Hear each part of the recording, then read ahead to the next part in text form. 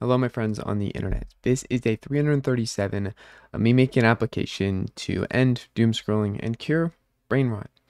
This is an application on your phone, and today I'm going to show you the progress and tell you how it's been going and also how it works without blocking or deleting any apps. So without further ado, let's jump right in.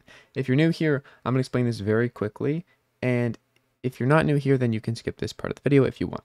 Basically, the app I'm making is called Curiosity Punch. It's linked down below. It's the only link down there. And the whole point of this app is to help you find better things to do than scroll on social media.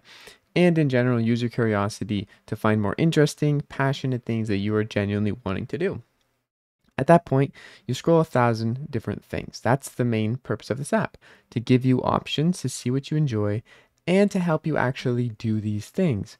How do you do these things? Well, you have a list of things you enjoy or you think you're interested in doing, you're curious about them, and at that point you pick one to swipe right and actually start doing it. We're going to give you a plan.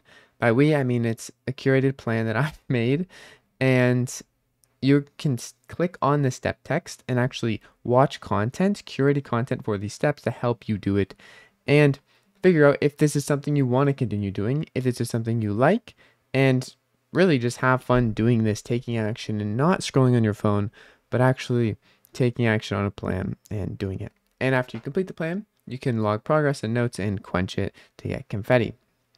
That is the app right now. What has been going on lately? Well, yesterday, 1,700 people downloaded the app.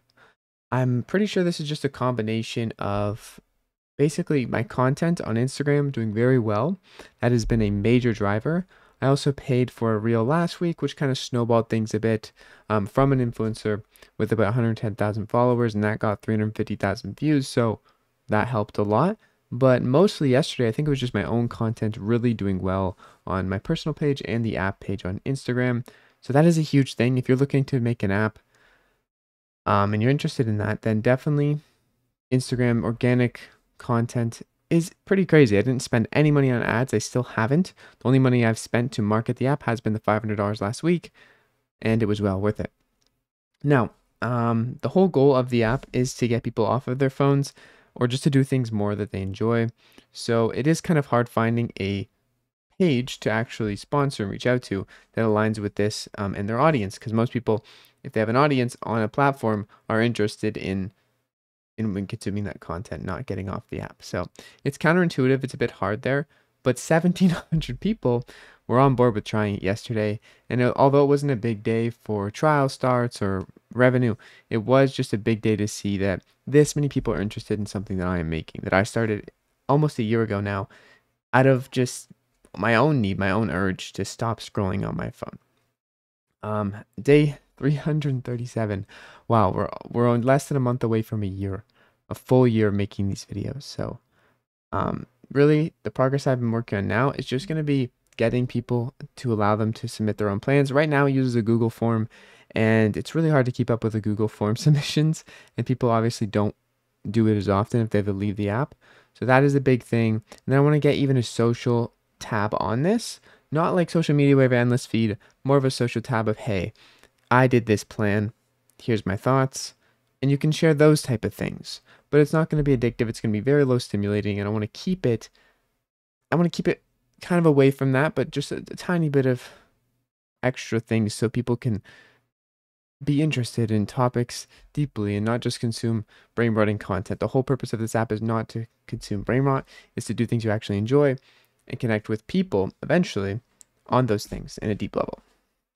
So that's the progress of the app. That's how it's been going. That's how it works.